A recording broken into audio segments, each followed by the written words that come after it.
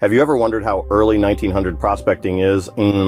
Back then, prospecting was a grueling process involving manual labor, simple tools like pans and pickaxes, and a considerable amount of luck. And prospectors would sift through rivers of sand and stone, hoping to strike gold.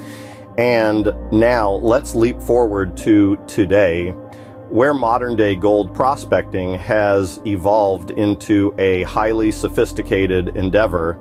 It's no longer about physical strength and rudimentary tools, and today's gold prospectors use advanced technology like metal detectors and geophysical methods. They mine data, interpret signals, and analyze patterns to uncover that elusive golden nugget. However, even with all these advancements, the spirit of the prospector who hunts for gold remains unchanged.